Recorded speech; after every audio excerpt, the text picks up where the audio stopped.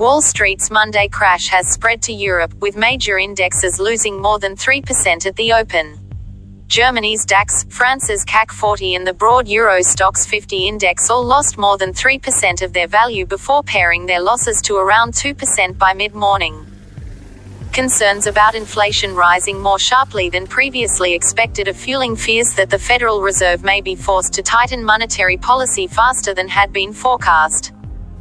The global rout in equity prices hit Europe on Tuesday, with major indices across the continent taking big losses in early trading. It was estimated that the rout has now wiped as much as $4 trillion from the market's value.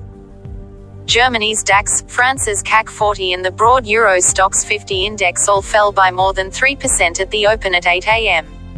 Britain's FTSE 100 was down by around 2.8%. US stocks were pummeled on Monday, with the Dow Jones Industrial Average falling almost 1,200 points, the biggest single-day fall in points terms in its history.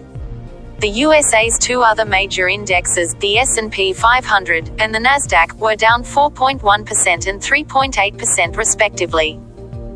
Those losses then spread to Asia, and have now moved to Europe, where concerns about inflation rising more sharply than previously expected are fueling fears that the Federal Reserve may be forced to tighten monetary policy faster than had been forecast.